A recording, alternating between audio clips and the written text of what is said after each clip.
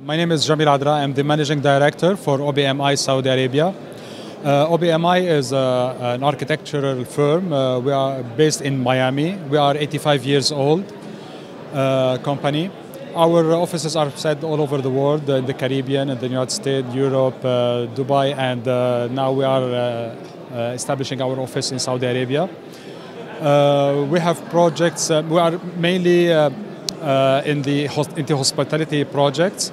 We are specialized in the hospitality projects for resorts, high-end hotels, VIP residence.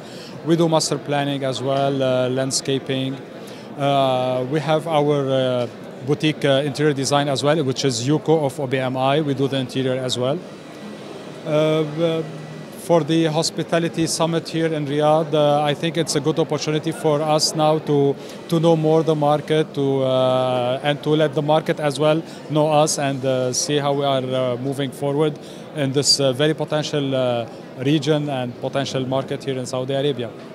Indeed. And for the hospitality, such as an important summit as the Future Hospitality Summit, how do you see the future outlook in the Kingdom of Saudi Arabia, especially with the young youth being a major factor, the growth and development, and the Vision 2030 that's really changing the face of the Kingdom of Saudi Arabia? You know, the advantage that Saudi Arabia has is the manpower. You know, with the population that the Saudi Arabia has and the youth, the percentage of youth that they have the biggest manpower in the region, in the Gulf region. And the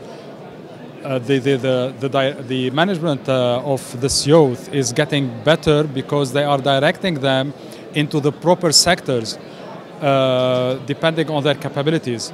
The hospitality is one of the major sectors that it is growing fastly.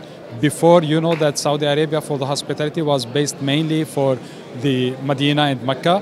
Now all the kingdom is open for tourism. All the tourists from all over the world are welcomed here in the kingdom, and this is a big potential for the. I'm expecting that the hospitality is going to be another oil for the kingdom. Indeed, and from individuals such as yourself, with a long experience in this sector, what advice do you give to younger generation? Oh, you know. Don't rush it. Take it gradually.